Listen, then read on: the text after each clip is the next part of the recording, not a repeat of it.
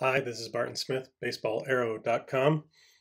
This is the third in a series of videos about spin efficiency and what it is, what's good about it, and this is the third part, what's bad about it. Why would you not want your pitch to be efficient?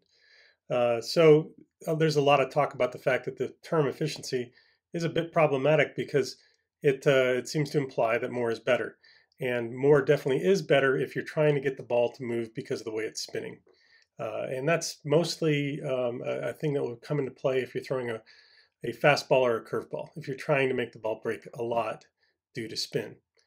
Now, there are other pitches where that's not the case. And even from the conventional point of view, before we get into seam shifted wake effects, the slider is an excellent example of a pitch where efficiency is bad. Usually sliders have very low efficiency, and they do this on purpose.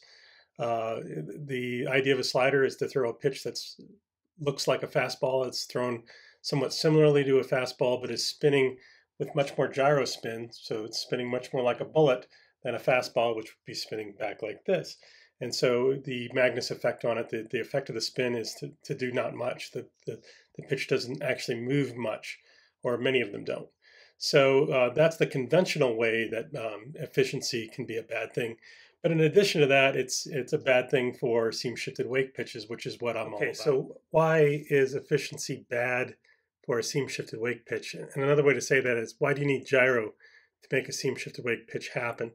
Well, if you've been following me much, you know that my theory is that in order to get seam shifted wake stuff to happen, I need seams to be on the top or bottom of the ball if the ball is moving that way.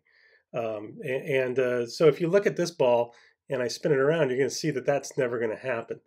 Now, however, if I add gyro to this, which is to say if the ball's moving that way, that I tilt the ball back like this, now you're going to see that all of a sudden that same seam is residing right here on top of the ball where I need it to be.